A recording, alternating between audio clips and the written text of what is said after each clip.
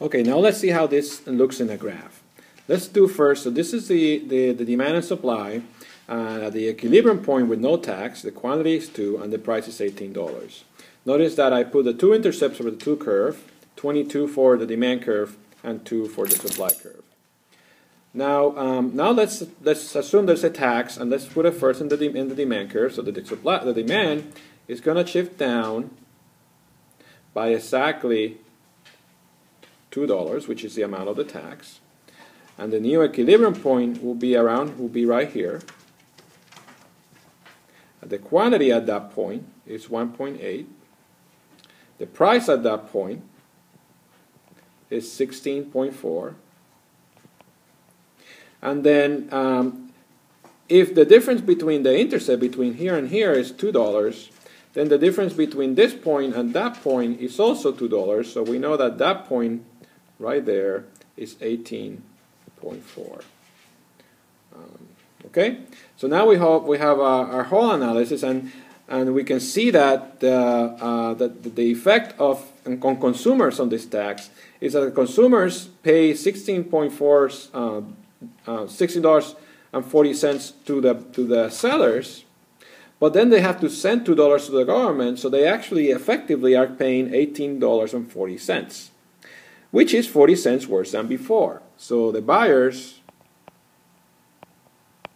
are worse off by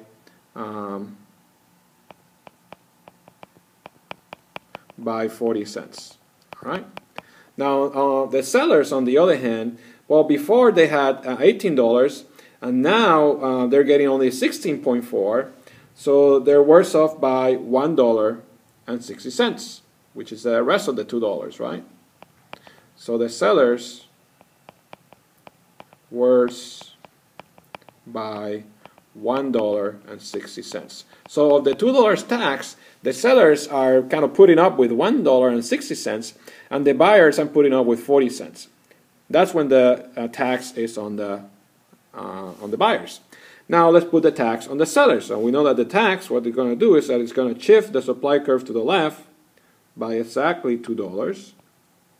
So everywhere it's going to be $2, and the intercept is $2. And also, as you see, between here, the actual price that you end up with the supply that we found out in the previous video is 18.4, and this point right here is also $2. So now we can see that so the equilibrium point ends up being the same, 1.8, but the equilibrium price ends up being 18.4. Now, how worse off are buyers? Well, buyers are worse off by 40 cents, because before the tax on sellers they were paying $18, and now they're paying $18.40, so they're also worse off by 40 cents. How worse off are the sellers? Well, the sellers are worse off by $1.60, because before they were receiving effectively $18, but now they're only receiving 18.4 minus 2. They're effectively only getting 16.40 cents every time they sell a unit, which is $1.60 less than it was before. So you saw that it doesn't really matter who sends the tax to the government. The reduction in quantity is the same, but also effectively the burden on the buyers and the sellers is also the same. So what determines the burden on the sellers and the buyers, we're going to get into in a different video. But for this one, the important part is that you see that the effect on the consumer, on the total surplus, on the market, on the welfare in the market, is that it reduces the trades in the market. So this many people that were many people that were trading before, those trades don't occur anymore. So where is how can we measure that in dollar terms? Well, in dollar terms, we know that we use surplus to measure that. So this little triangle here is exactly the loss on surplus, and as we learned in a previous video, we call that a deadweight loss. We call that a deadweight loss because it's surplus that in the free market would have achieved that, and now we don't have that. And it's pretty easy to actually get the actual number in dollar terms, because all we have to do is apply a little geometry here, right? So it will be simply multiplying one side of the triangle, let's say this side, which we know is equal to 2 minus 1.8. By the other side of the triangle, let's say this side, which we know is equal to 2, right? 18.4 or 16.4.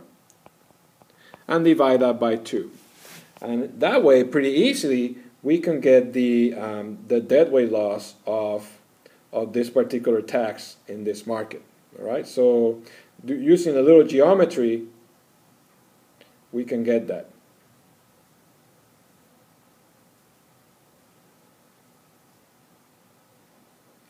So in dollar terms, we know that the deadweight loss in this market is going to be equal to 0.2. All right.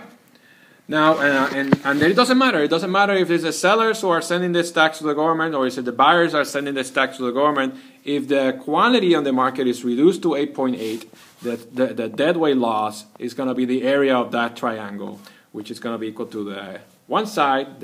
See, one side is the reduction in quantity, and the other side is the tax.